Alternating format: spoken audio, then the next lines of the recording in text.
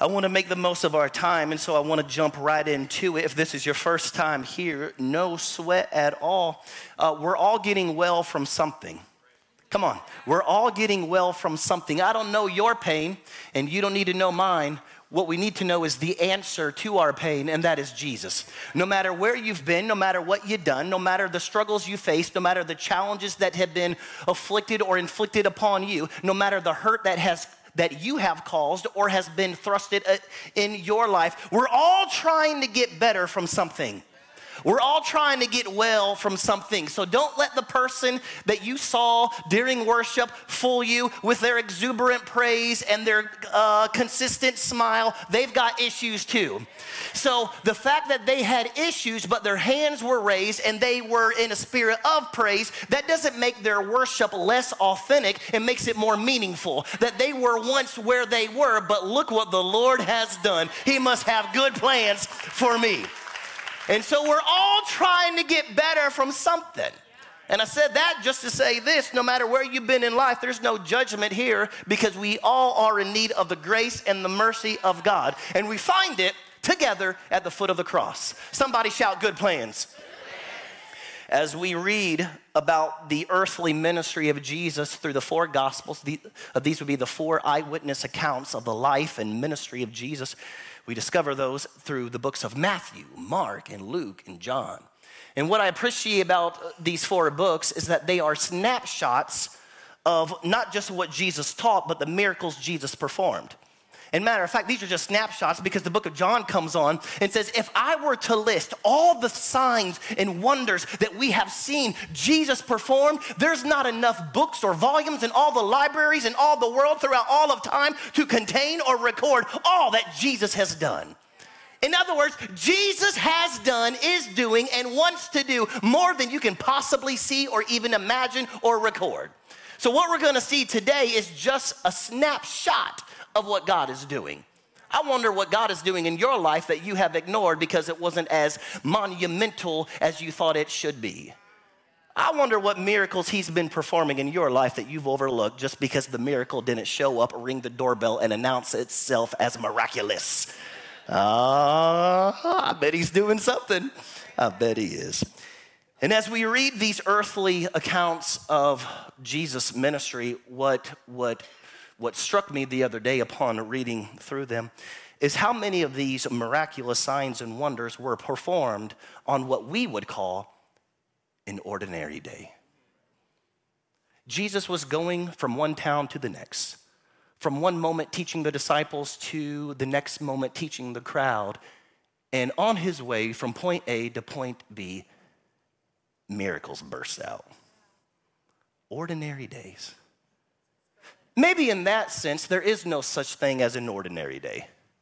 In that sense, no wonder the Bible says, rejoice, for today is the day the Lord has made. I will rejoice in it. In what? In the day. What's in the day? Jesus is in the day. And if Jesus is in the day, then miracles can abound. That's why Monday is not mundane. Monday is reserved for the miraculous. Maybe he's a way maker even on Mondays. Maybe you can testify about something on Tuesday. Maybe on Wednesday, he's still at work. On Thursday, I can't think of anything that rhymes with Thursday, but you get the point. You get the point. There's no such thing as an ordinary day when Jesus is in it. But on an ordinary day, Jesus just finished preaching what we would call in seminary or in the church world, the Sermon on the Mount. We call it the Sermon on the Mount because he preached a sermon on the side of a mountain. Very creative, right? And Jesus is teaching this, what I would call a confetti message. Confetti because there was one blast, it happened in one setting, but when you dissect the text, it was this array of colorful, potent truths of heaven. Like one message, but he's all over the place. Like he's got over 16 different topics he talks about and over 32 subpoints within the 16 topics that he just broached in one setting. Can you imagine this? How do you take notes on somebody like that? I mean, this is an entire seminary lecture in one setting. How long was it? I don't know. I can't imagine, but I know the people got hungry and it was time to leave.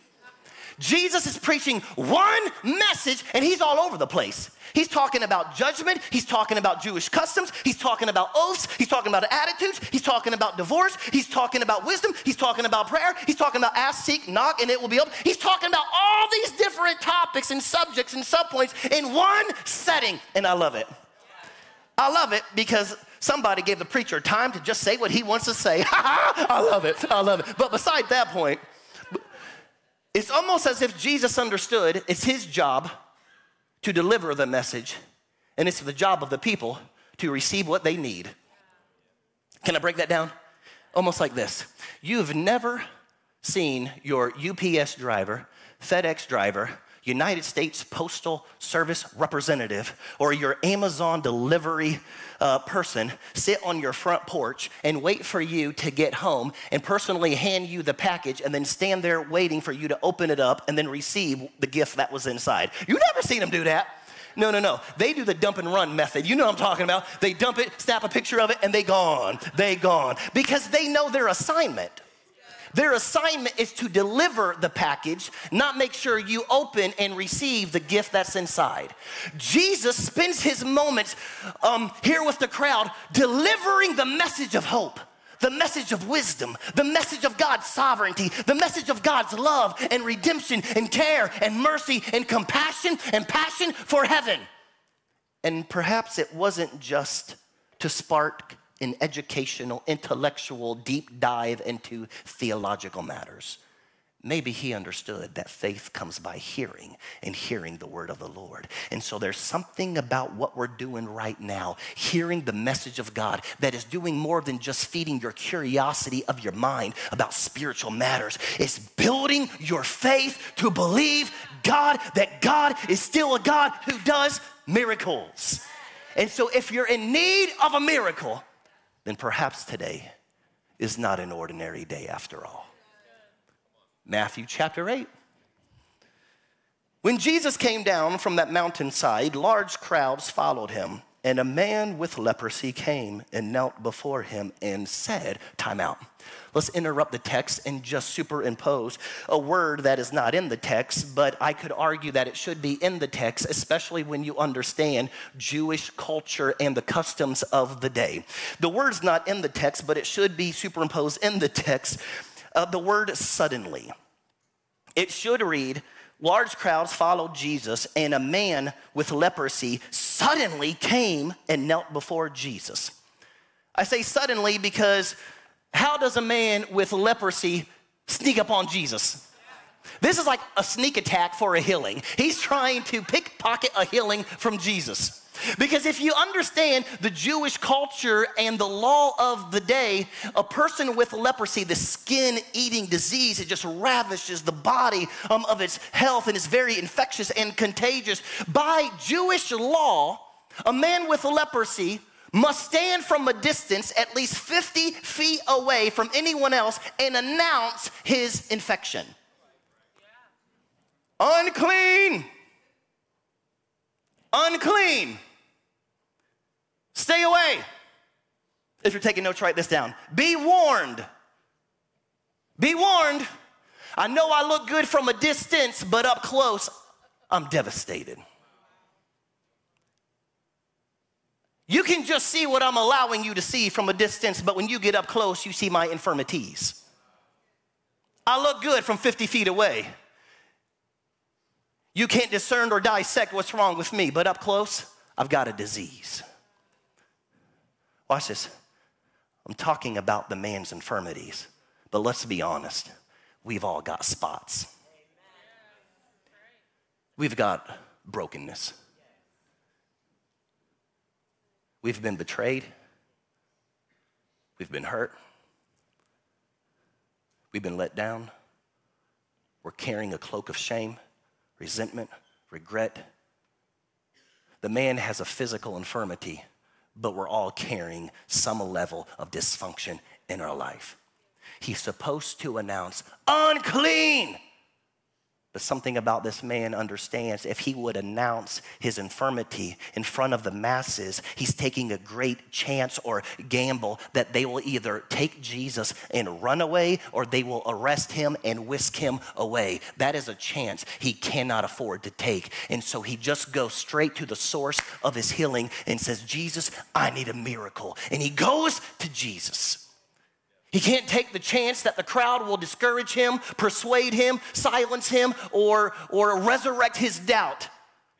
So this is not a time to be politely, politically correct. This is not a time to take a consensus of old friends. What do you think I should do? No, he understands I need a healing and there is a miracle worker right before me. Just let me speak to Jesus. He goes to Jesus. And so watch this. A man with leprosy came and knelt before him and said, Lord, if you are willing, you can make me clean. Jesus reached out his hand and touched the man.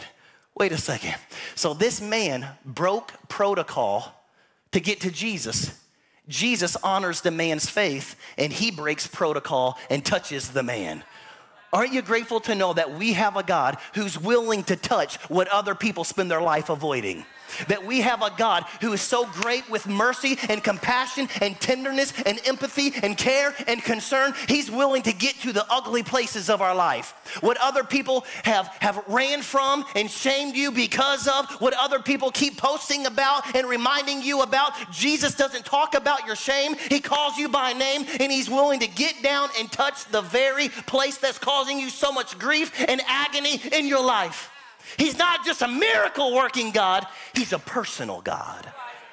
Come on, somebody say, he ain't scared. he's not scared. I love Jesus' response here. The man says, if you are willing, and Jesus responds with 3 words, but the first 2 words are the most important words. Jesus says, I am willing. I am willing. When Moses in the Old Testament asked God, what is your name? God responded, I am that I am. Well, God, what does that even mean? I am too great for you to even understand. My ways are higher than your ways. My wisdom you can't understand. If I would draw you a diagram and put it in front of an Egyptian PowerPoint presentation, right? My wisdom is too lofty for you. My power is too great for you to confine or understand. I am who I am. You fill in the blank of what you need. And I'm greater, I'm stronger, I'm wiser, I'm more loving and caring than you can possibly imagine. But I love the fact that he's not just I am that I am. He also has a personal, empathetic care and concern for his people. I am willing. I am willing. I am willing, he said, be healed. See, the man was shouting, be warned, I've got issues. And Jesus says, be healed, I am. Be warned, stay at bay. Jesus says, I am, come close. I am, he said, be healed. Immediately, he was healed of his leprosy. And skin that forgot what it was like to be healthy just knew what to do. In the same way, when Jesus spoke the world into existence and he said, let there be light, light that never existed automatically knew how to shine. When Jesus said, let there be water, water that never existed just knew how to flow and be wet. In the same way, you have forgotten what it's like to be healthy in some areas of your life. You forgot what it was like to have a happy home. You forgot what it was like to be free from that addiction. You forgot what it was like to be a person of peace. You forgot what it was like to be at rest and contentment in your relationships. You forgot what it was like to go through life without that particular pain issue in your life. In a moment's notice, Jesus can say, be healed, and everything that forgot what it was like to ever exist can come together. It can come together and be restored at a moment's notice. Why? I am who I am. Watch this now. Immediately he was healed from his leprosy. Then Jesus said to him, see that you don't tell anybody, but go show yourself to the priest and offer the gift that Moses commanded, just talking about an Old Testament law, as a testimony to them. Can I just give you 3 applicational points today? 3 applicational points today. Everybody say, sure, Pastor, go ahead. You're going to do it anyways. Why are you even asking? It doesn't matter. Watch this. Number one. His presence can handle your pain. His presence, the presence of God, can handle your pain. The reason why I bring that up is because more often than not, I run into people who say, well, I can't go to Jesus about this particular issue. I've had it too long. Or you know, I know this area of my life is probably wrong, but to be honest, Pastor, I still enjoy it. And so we're scared to come to Jesus because we're scared that Jesus is either going to reject us or we're going to be disappointed with the outcome. And Jesus is okay with your pollution. He loves you with your pollution. He wants you to walk with him so that he can help you rid the pollution. Now, Jesus doesn't like the pollution. He loves you. So he's okay with you approaching him with everything that is on you as long as you're willing to allow him to get the pollution off you. You following me? Some of you, you're hoping for a miracle, but what you're carrying is keeping you at bay. You want to clean yourself up before you allow yourself to be caught. And Jesus says, I'll take you just the way you are, and you walk with me, and I'll begin to heal you from the inside out. Well, who do you think you are? I am who I am. Some of you grew up in an environment where every time you made a mistake, every time you had a setback, every time you committed a sin against a family value or something like that in your home, the issue was never fully resolved until a parental figure or a person of authority punished you physically or emotionally. And so now you have brought that into the spirit world where the issue isn't resolved until you suffer enough. Well, I've not suffered enough. That's why we reject his grace and his mercy, because it seems too simple, because we know what we deserve. And God says, I'll accept the punishment. I'll send my one and only son on a cross and die for you so that the guilty can be pardoned and go free. Can I really break it down? Here's what we think. Here's how we think this works. If I can have my daughter come up here to the stage real fast. Avery, come over here. Come over here. Hey, girl, I see you with a leather jacket. Hey, girl. Watch this. Let the people see your beautiful face, darling. You stand right here. Here's the way we picture God working. Avery, turn around. Face that way. Face your mama. We talked about this last week. The word repentance simply means about face. It means a change in direction and perspective. I was once walking away from God, but I repented, I turned, and I began to face Jesus and pursue Jesus. Here's what we think, that God calls us into repentance, every turnaround, and now he expects these massive leaps and bounds of faith muscles to exist before we think we're worthy for him to touch our life. So there better be a massive commitment to prayer every day. Take a big step towards me. Yeah. And a massive leap and bound in terms of worship and devotion and consistency. Take another step. Yeah, massive amount. And then this massive amount of just this extra grace and patience. And as soon as we have a mishap, or a setback, we got to go all the way back to the very beginning and start all over again. But once I can be consistent, then I can receive his grace and mercy. But that's not the way it works, is it? That's not the way it works. Can I show you what it looks like? Avery, turn around. Avery, because God always calls us by our name, not our shame. Avery, this is your daddy, and I love you. And I know you're going through something right now, and I know you feel like you don't deserve grace and mercy. But Avery, repent. Turn around. You see this? You see? The moment you begin the turn, he's already there. Watch this. The man found his healing not because he was protecting his pain and pollution, but because he went to Jesus with it. Follow me on this? There's healing in the presence of Jesus. Thank you, babe. Watch this. Number 2, write this down. The Lord is willing. So number 1, his presence can handle your pain. And number 2, the Lord is willing to heal you. Jesus said, I am willing. Notice the present tense of the text. It's not, well, I was, but you missed your moment. I will be once you. Perhaps if. He just said, I'm willing. Which tells me Jesus was willing to heal the infirmities of the man, before the man, with the man, after the man, and to every man, woman, and child that would call upon the name of the Lord. The Lord is willing. Point number 3. If you go back to verse 2, it says, don't tell anyone.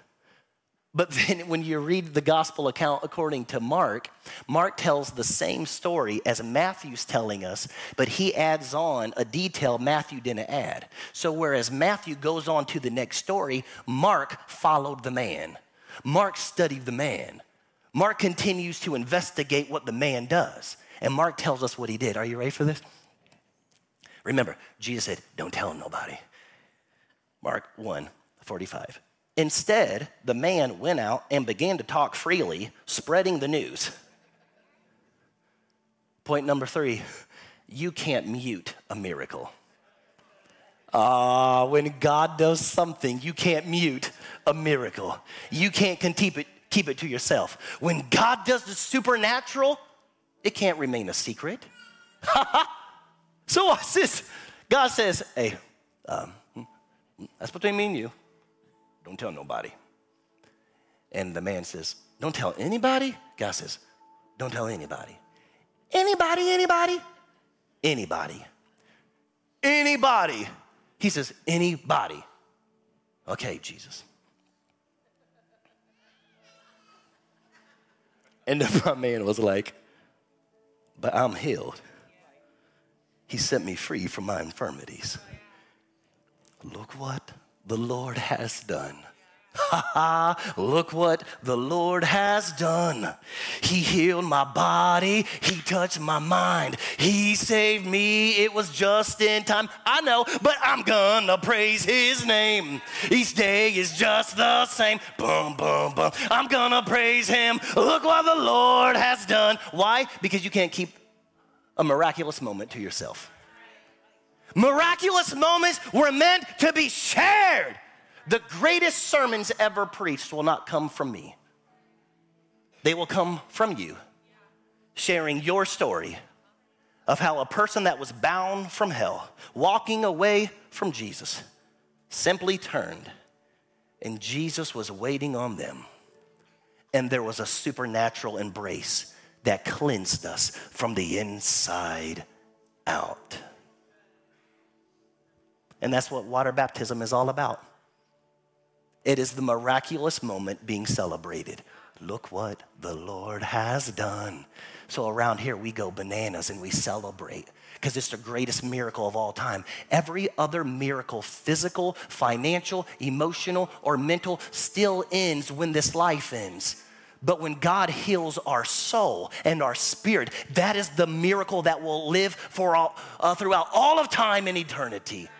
It saves us from the grips of hell, and he saves us with his grace and his mercy. And then now we're bound for heaven. And in the meantime, we just keep hugging Jesus.